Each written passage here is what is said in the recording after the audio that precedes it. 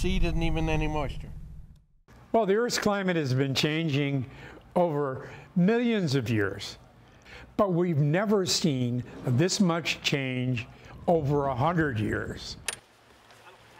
So we're living in a warmer world, we're living in a melting world, we're living in a world where sea levels are rising.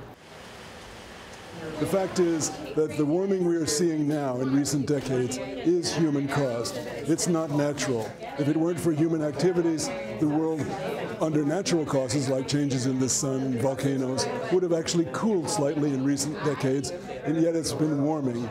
And the warming is due to human activities, primarily to carbon dioxide and other heat-trapping gases and particles that mankind has put into the atmosphere. We're using the atmosphere as a free dump for the waste products of an energy system based on coal and oil and natural gas, and that is causing the planet to warm up. We're quite sure of that. And so the thing that worries me the most is not the next 1,000 years or the next ice age, but the next 100 years.